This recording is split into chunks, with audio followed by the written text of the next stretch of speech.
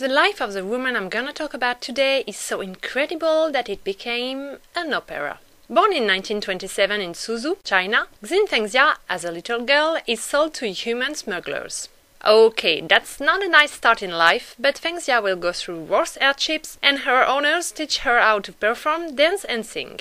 It could have been much worse. In the 30s, show business in China is held by the mafia and actors belong to gangsters. Xin Fengxia becomes an opera singer and moves to Peking in 1949.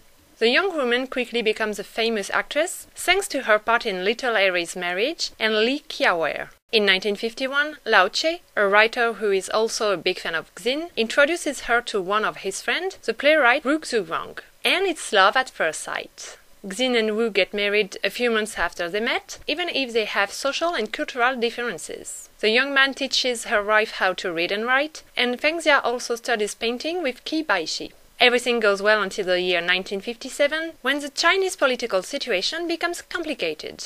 Wu Zhuang is accused of being an opponent of the Mao Zedong regime, and he is sent to a camp in the north of China to be reformed through labor. Fengxia is pressured to divorce, but she stays faithful to her husband. The young woman is beaten and becomes handicapped, and she is sentenced to 7 years of hard labor. I told you that the worst was yet to come. Fengxia comes back to Peking in 1960 and tries to go back on stage and to break through in the movie industry. She stars in the adaptation of Li Qiawei in 1956. In 1964, she plays for the last time in an opera, Flowers as Matchmakers. In 1966, the Cultural Revolution is a new dark period for Xin and Wu, and in 1975, Fengxia has a stroke and becomes paralyzed. Amid these tragedies, she reaches the top of a specific style of Chinese opera based on music, songs and folk dances. Because Xin Fengxia is a queen of Pingzhu. Created in the years 1910 in the north of China, the Pingzhu opera quickly becomes very popular because of its romantic plots.